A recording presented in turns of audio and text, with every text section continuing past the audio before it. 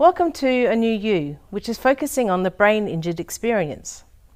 Around 700,000 people in Australia have experience of a brain injury, and it's time there is wider awareness around this. Why don't you tell me about your own experience? I was out partying with some friends because I got a new job. I was leaving Melbourne, and my way to say goodbye to Melbourne was to go out and get very drunk, which I did. And at the end of the night I tried to get into 3 nightclubs, but I got rejected because I was too intoxicated.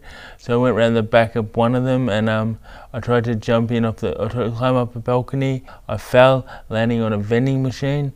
Put me in a coma for 7.5 weeks. One of the things that I've started up is actually a women's peer support group.